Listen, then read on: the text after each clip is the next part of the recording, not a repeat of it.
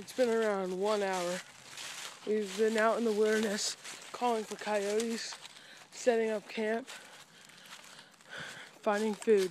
We have no success for any of those except that we have set up camp. We are about to cross through this urbanous wilderness. Rural. Hey, I'm Micah. It's Graham. We're out here.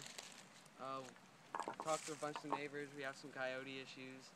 People have been losing their cats a lot more. I've been seeing a lot more. They're a problem. They will attack you. Tilt it down. If you come across a coyote dog. That's why I have this, which I don't plan on using.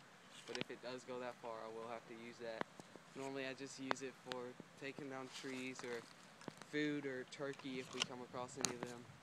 This is just about 10-foot setup that we set up to stay hidden and everything. But Graham, why don't you do one of those calls for them and do a sound for each one. I'll videotape you. These are different calls. This one, read what it says on the front. Bones. Oh, nice. Probably deer bones right here. Micah? What? Oh, that's folks, what we got here is a deer antler. No, it's not. What is it then? It's a jaw. Those are his teeth.